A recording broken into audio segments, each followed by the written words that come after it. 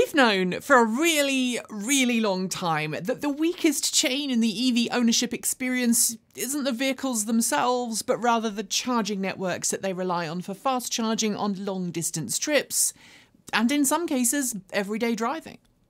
Sure, the statistics are pretty clear. The majority of people who currently own an EV have access to dedicated off-street parking and charging.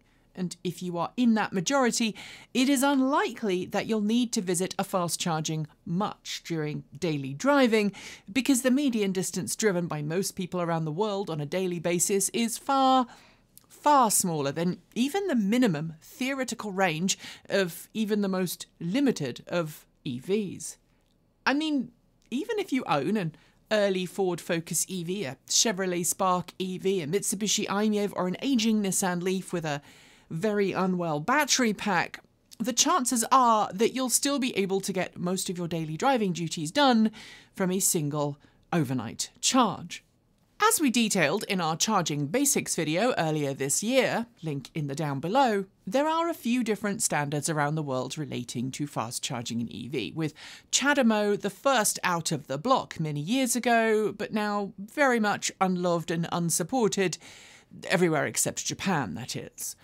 Meanwhile, CCS Type 1 and Type 2 became the respective fast charging standard for EVs that weren't made by Tesla, and Tesla developed its own fast charging connector for customers in North America and Korea.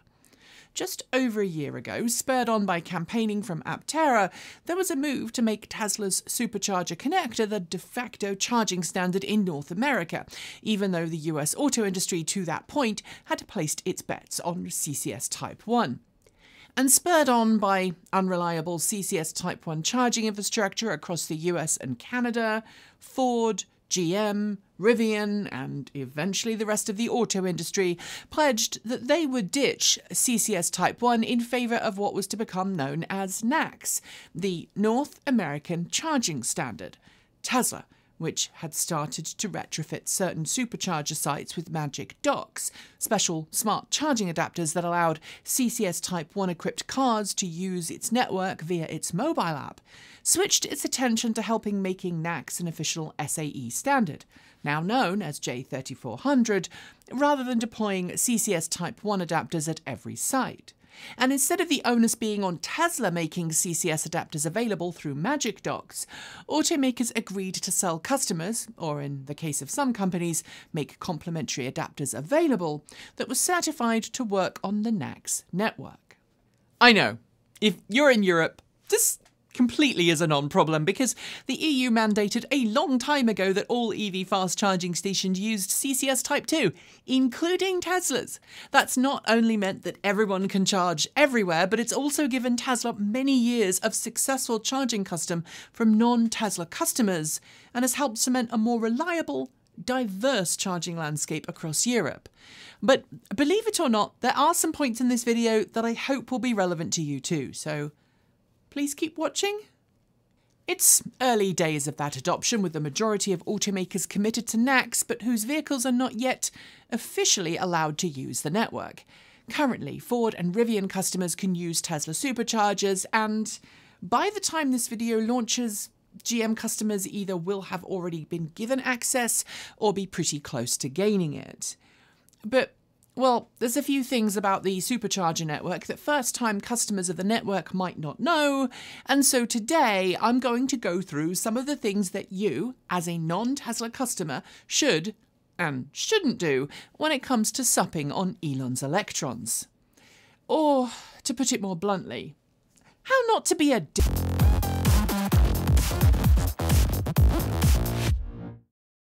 It's starting. If you're in North America and you're getting access to the Tesla Supercharger network for the very first time, you can look forward to getting far more charging choices than ever before. You might find that there are a bunch of charging stations now available in an area not covered by CCS Type 1 fast charging. I know, for example, as a Ford F-150 Lightning owner, that there's now many more choices for charging my truck on the Oregon coast with Tesla Supercharger access compared to what was available before. Well, I don't plan on going to Idaho anytime soon because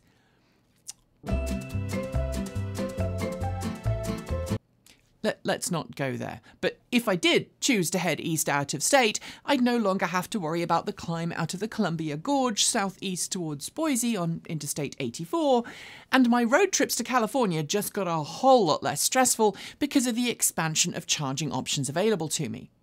I'm guessing that you're just gaining access to options made available by the Supercharger network, and that probably means that you're feeling similarly optimistic, even if, like me, you're unlikely to go out of your way to use a Tesla Supercharger if the existing charging network options you have work. While EA and some other networks have historically suffered some pretty terrible charging reliability, we reached our first charging station of the morning, and I'm afraid we had more Electrify America woes. DC quick charging station was limited to 32 kilowatts. These two are broken, so good luck! Electrify America is the problem. I've noticed in recent months that charging station reliability is improving, and frankly, my truck really doesn't care where it gets its electrons. If it can charge for less somewhere other than a Tesla Supercharger and it works, I will continue to go there, especially if there isn't such a large queue to charge. There are also plenty of folks out there who have very valid reasons to use alternatives to Tesla supercharging, including not wanting to give Tesla or Elon Musk any money, and that's their choice. But enough waxing lyrical.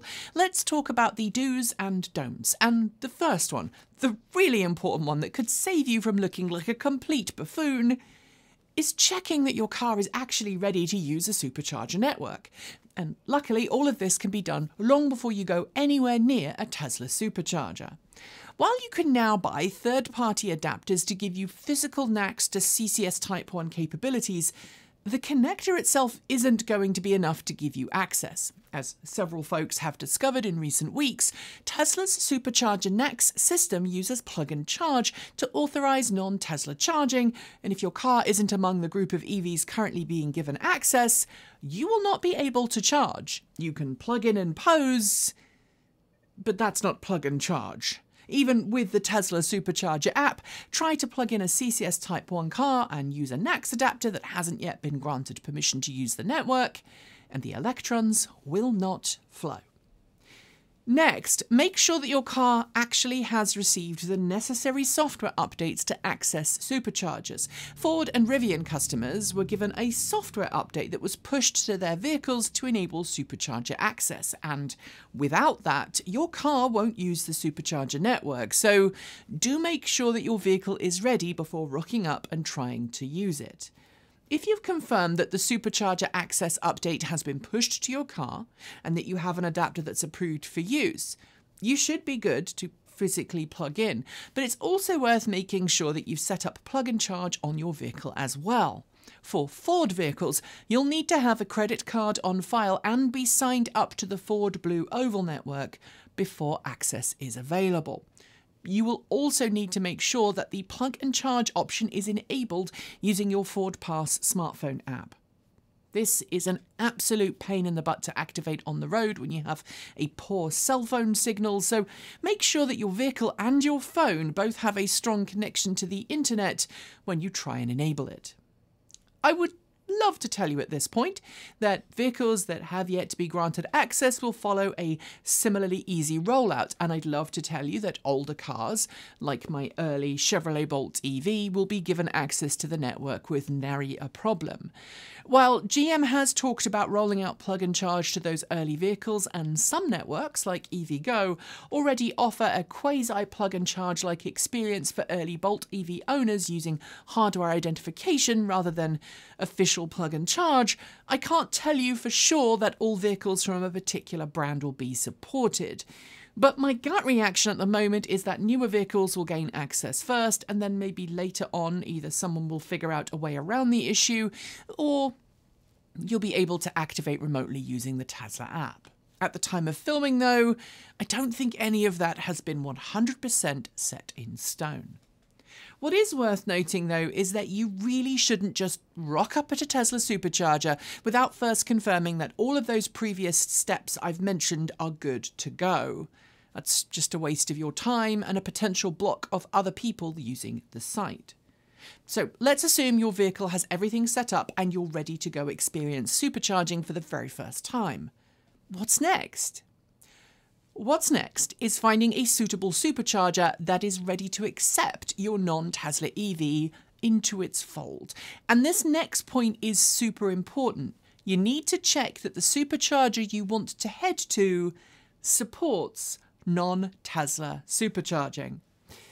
At the time of filming, Tesla's earlier V2 superchargers do not support non-Tesla access, partly because I understand they use a different set of communications to the newer V3 and younger superchargers. We did a video on the differences between charging protocols last year, and I'm going to link to it in the down below. Therefore, you'll need to find a supercharger that's a V3 or a V4. But even then, not all V3 and V4 superchargers are open to non-Tesla EVs. In areas where the supercharger network is already under intense demand and where there are regularly queues for people needing to charge their Teslas, Tesla may opt at its discretion to not allow non-Tesla EV access. Tesla's smartphone app should list the sites you're free to visit, and if your car has a connected navigation system, it should also now know which supercharger sites it can and can't use.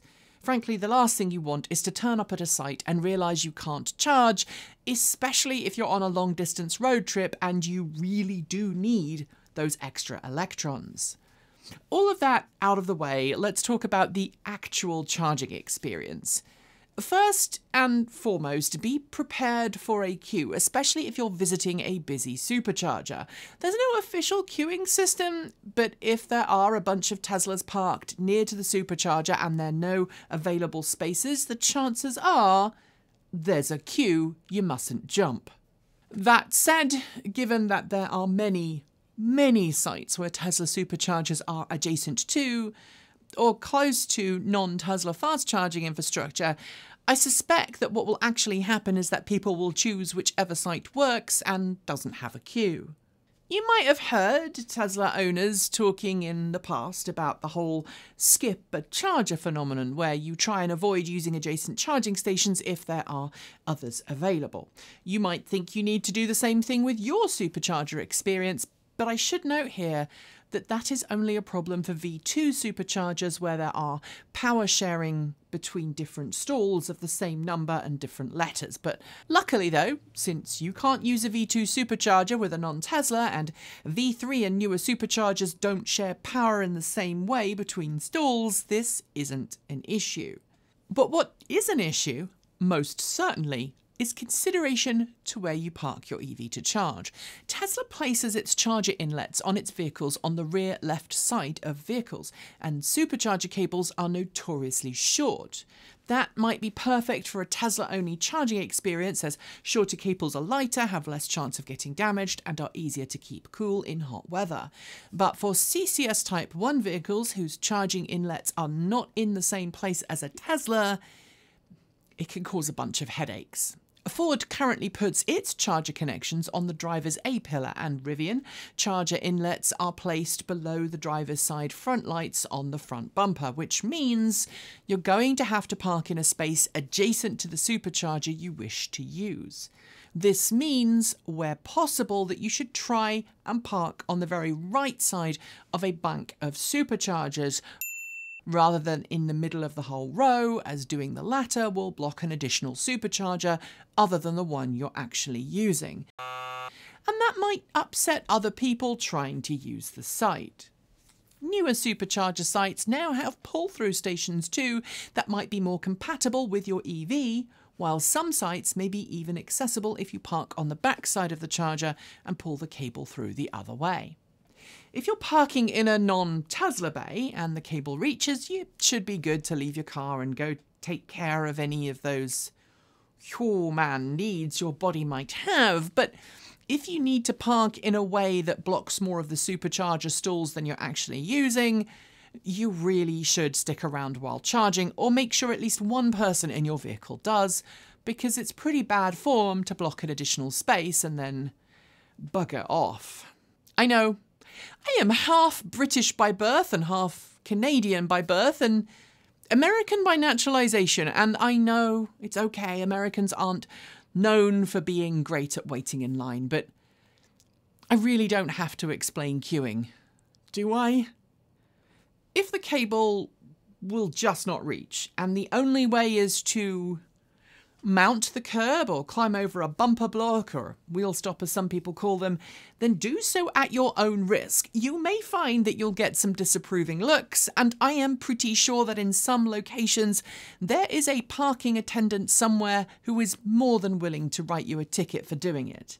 In fact, I'd bet a large sum of money on it were I unaware of just how terribly rigged those Dabo tables are.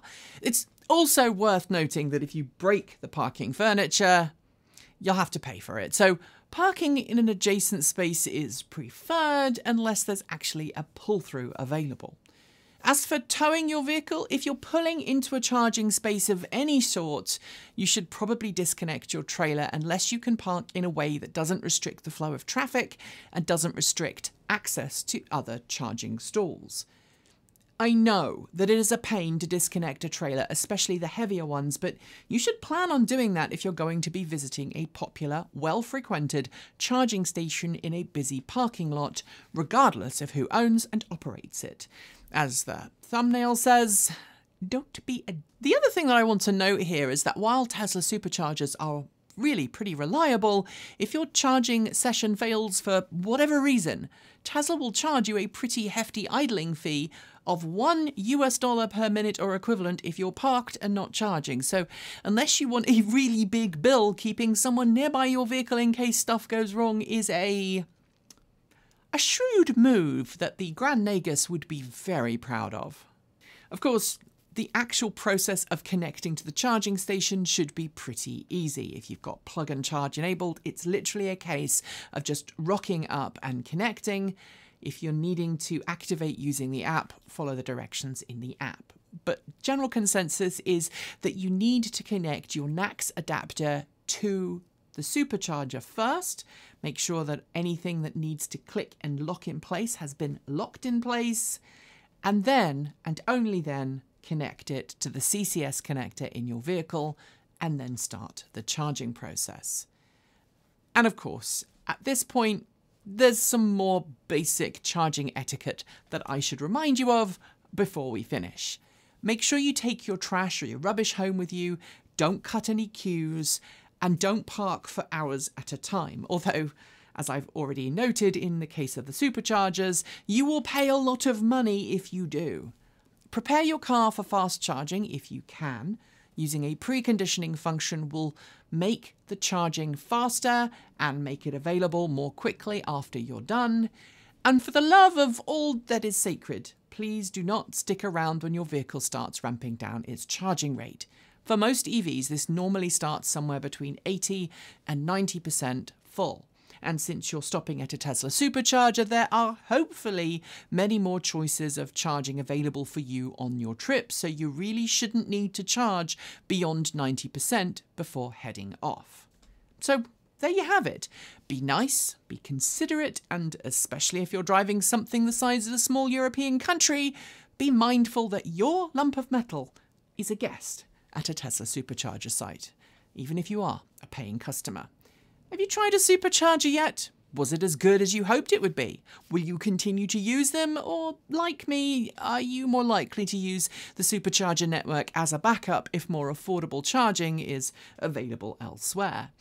And if you're in a sensible country that uses CCS Type 2 and has done for years, what tips and tricks have you learned from all of your time accessing the Supercharger network? Let me know in the comments below. Thanks for joining me today, and if you've got thoughts, make sure you leave them below in our Discord chat room, or you can reach out to us on Mastodon. Thanks to the amazing list of people scrolling by on your screen right now. They are some of the more than 1,500 people that help make this channel possible by funding it through Patreon and YouTube, covering our bills, paying our team, and making sure we can be 100% independent. If you'd like to join them and see your name listed here, just follow the links below. There are a range of different tiers you can sign up for, from as little as $1 a month, or if you pay yearly, $10.08 a year. A massive welcome to our newest supporters, Ralph Koenig, Mr. Eldritch, Dwayne Adiger, and Corey Singletray.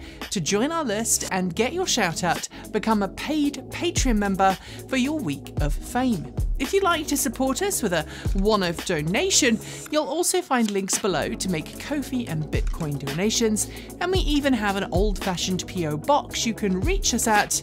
The address is listed below. And of course, if you're in need of some swag, you'll find our swag store link in the down below as well. This month, we are celebrating Wrangling EV FUD with a fantastic t-shirt design by our in-house artist and animator, Erin. Get yours today by heading to our Redbubble store. We've got some great content coming up, so make sure you're subscribed on PeerTube or YouTube, and we'll see you soon. We make new videos every Monday, Wednesday, Friday, Saturday, and Sunday. If you want more, the mighty algorithm thinks you'll like this video, but we also think that this one is well worth a look. See you soon, and as always, keep evolving.